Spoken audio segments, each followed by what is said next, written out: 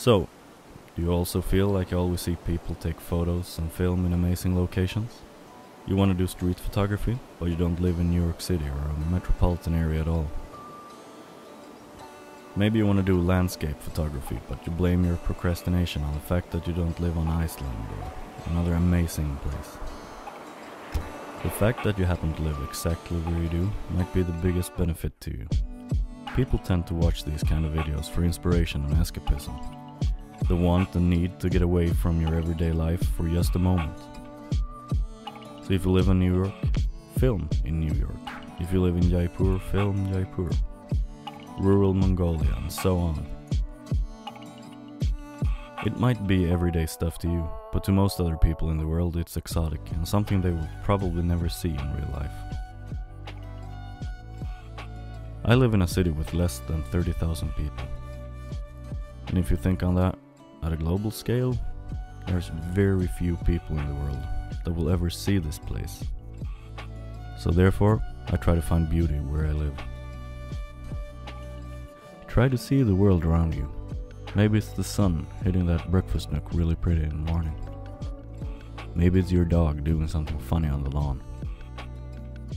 Maybe it's the sign outside of that restaurant on the corner, giving off a eerie cool glow every night. Whatever interests you and captures your imagination and your attention, that's your biggest asset. That's what you should offer the world. Try not to blame it on your technology. You can't afford a big camera? Well, use a cheap one. Use your cell phone or, borrow, buy something used, find something on a flea market. Make technology work for you instead of the other way around. And probably most important of all, stay true to yourself on what you like, what you want to see, what you want to show, what you want to do. Try not to emulate other people and copy what they do. Your audience will find you if you just stay true to yourself. I mean, of course, be inspired by other people, but do your own thing. In this video I just went down to the beach where I live. And then I found this old window where the reflections of the ocean really took me away.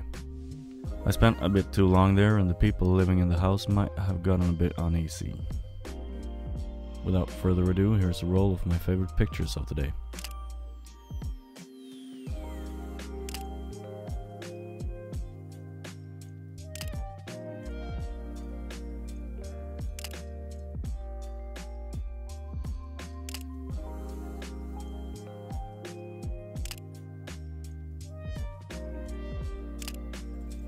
Then on my way to and from the beach, I found more interesting places. I just had to stop the car and snap a picture. Like this little red car, for instance. It kinda reminds me of a toy car. It can also be the corner of a building or the rooftop, or a random alleyway that catches your attention. My point is, just find beauty where you live. If you enjoyed this video, please leave a like.